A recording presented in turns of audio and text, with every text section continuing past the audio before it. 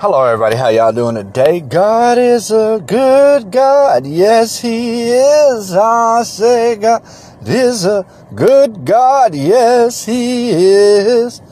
God is a good God, yes He is. I say God is a good God, yes He is. All the time, not just sometimes, but all the time. God is good. He is great. He is grand. He is wonderful. Thank be to God. Thank you, Jesus. Dear Heavenly Father God, we ask you that you bless us this day in your holy word, Father God. Yahweh. We thank you, Father God, that you've given us the strength to overcome this world. We thank you, Father God, that you give us the remembrance of your holy word. We thank you, Father God, that you've given us fruit to bear within your spirit, to be renewed by your spirit in our mind, in our bodies, and in our hearts, Father God. We thank you, Lord Jesus, that you've taken the old, wretched, nasty, and ungodly heart out of us, that we may be able to have a merciful heart, that we may be able to have grace as we speak. And that we may be able to do that which is right and know that which is good to do. In the mighty name of Jesus, we pray. Hallelujah. Amen. Amen. Amen. Hallelujah. Thank you, Father God. Okay, today we're going to be reading in Luke chapter 21. Let me slow down now. Let me breathe in. Breathe out. Breathe in. Breathe out. Breathe in and breathe out. To God be the glory. We are not above one another. To God be the glory. There is not one that is greater than the other. By the grace of God, He has only given us the ability to understand by His Spirit. Let His Word give knowledge, that our Father God may be the wisdom that works through us, in us, and upon us, in Jesus' name. And he looked up and saw the rich man casting their gifts into the treasury. And he saw also a certain poor widow casting in thither 2 mites. And he said, Of a truth I say unto you, that this poor widow hath cast in more than they all. For all these have their abundance cast in unto an offering of God. But she of a penury hath cast in all the living that she had. And as some spake of the temple, how it was adorned with goodly stones and gifts, he said, As for these things which ye behold, the days will come, in the which there shall not be one stone left upon another, that shall be thrown down. And they asked him, saying, Master, but when shall these things be? And what sign will there be when these things shall come to pass? And he said, Take heed that ye be not deceived. For many shall come in my name, saying, I am Christ. And in the time draweth near. Go ye not therefore after him. You see, we must not go after a man and follow after a man, but go into the Word. Let a man lead to the Word, to the saving of souls. Let a man lead into the understanding of the gift of the Holy Spirit. Not that any man should be in lead. But as we grow up, we should be examples to direct another to the Word. Not by the Word, but to the Word. That the Spirit of God may direct them and give them understanding, as well as He has given those who have grown up in the Spirit of God and understanding as well.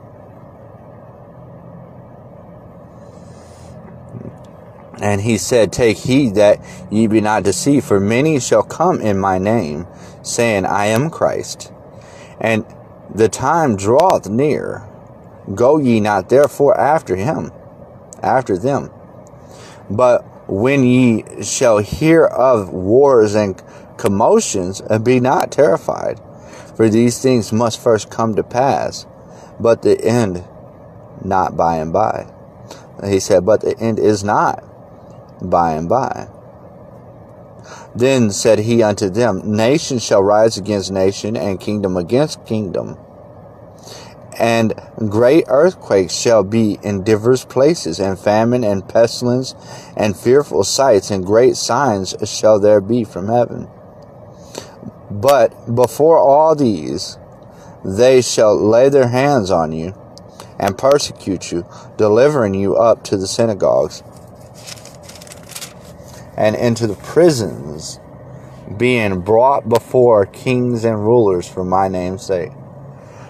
So in a spiritual understanding, I understand that sometimes we can even be imprisoned within our minds. You see, some people may come and cause you to wonder if we are, put a crown of thorns upon us rather than allowing us to have the helmet of salvation, that we may guess and wonder, or maybe even doubt within ourselves if we are saved or not. But Jesus, he tells us, he says, as you have called upon me, seek my face, for I am meek. I am lowly at heart. He says that his yoke is easy and his burden is light. That we must imply him, learn of him, not to even think within our hearts whether we are saved, judge ourselves, nonetheless judge another. But to seek him and imply him. That's what we must do. Prisons, being brought before kings and rulers for my name's sake. And it shall turn to you for a testimony. Settle it therefore in your hearts, not to meditate before what ye shall answer. And for I will give you a mouth and wisdom, which all your adversaries shall not be able to gainsay nor resist. And ye shall be betrayed both by parents and brethren and kinsfolks and friends, and some of you shall they cause to be put to death. And ye shall be hated of all men for my name's sake. But there shall not an hair of your head perish. In your patience possess ye your souls. He says, in your patience possess ye your souls. So how does faith come? Faith comes with hope. And hope comes by patience. But faith itself, it comes by love.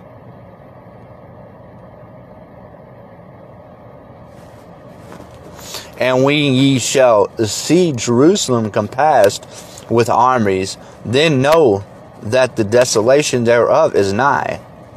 Then let them which are in Judea flee to the mountains, and let them which are in the midst of it depart out. And let not them that are in the countries enter therein too. For these be the days of vengeance, that all things which are written may be fulfilled. So, our Father God says He said, vengeance is mine, thus saith the Lord. The wrath of God will be upon those that come against him. And we must know, we must have the gift of discernment in his spirit to know if somebody else is living and is going in a doubtful way. To be careful to not be consumed of their doubt either. But pray for them and be the edification to uplift and give them understanding by bringing the word. Let his spirit increase.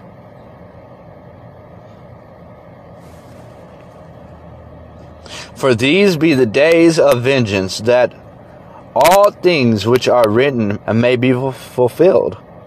But woe unto them that are with child, and to them that give suck in those days. Those babes that just come in Christ, that just came to Christ.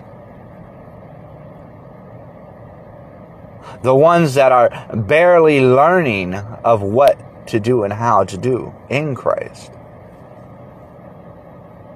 For there shall be great distress in the land, and wrath upon this people.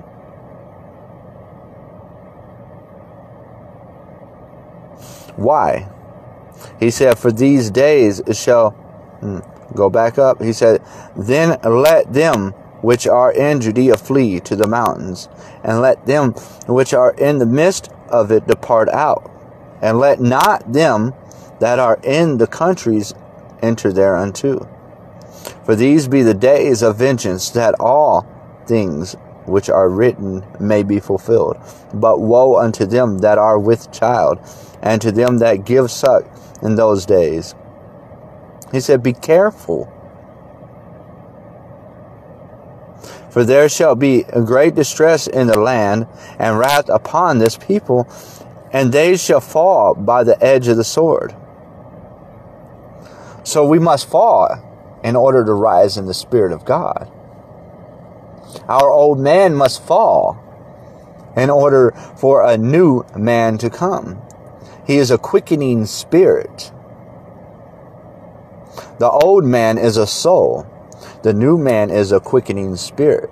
There was one Adam that was from sin unto iniquity, by iniquity unto sin. And then there is a new man, that which is by righteousness unto holiness.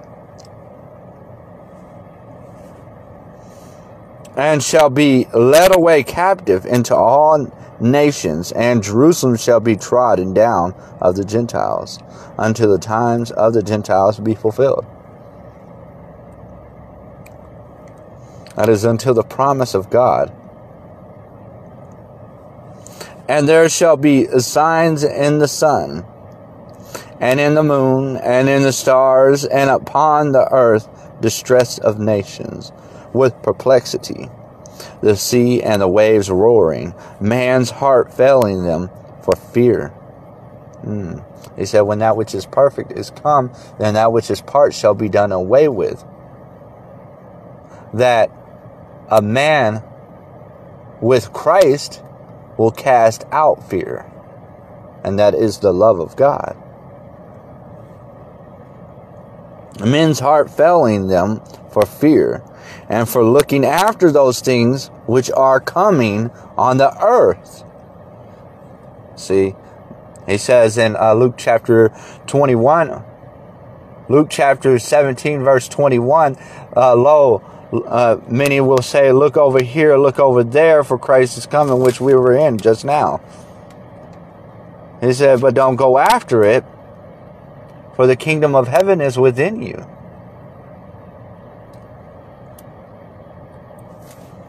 Men's heart failing them for fear, and for looking after those things which are coming on the earth. For the powers of heaven shall be shaken. And then shall they see the Son of Man coming in a cloud with power and great glory. And when these things begin to come to pass, then look up and lift up your heads, for your redemption draweth nigh. He says, stand up with your head held up with confidence, and knowing that I am in you, you are in me, and our Father God is within me. As I am in you, you will overcome this world as I have overcome this world also.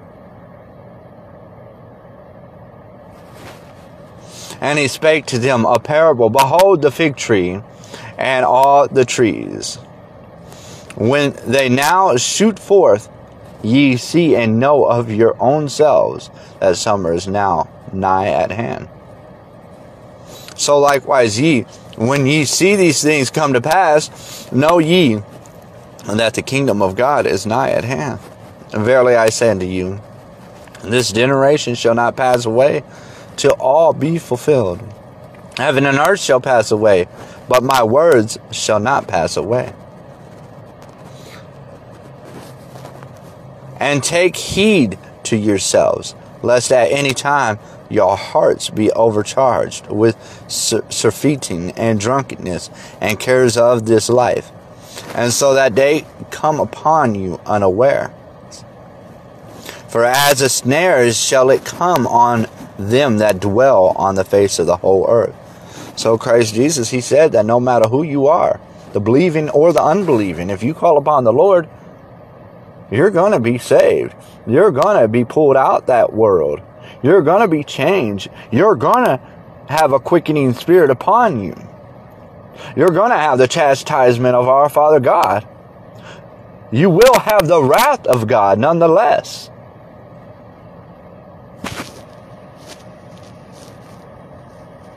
Watch ye therefore and pray always, that ye may be accounted worthy to escape all these things that shall come to pass, and to stand before the Son of Man.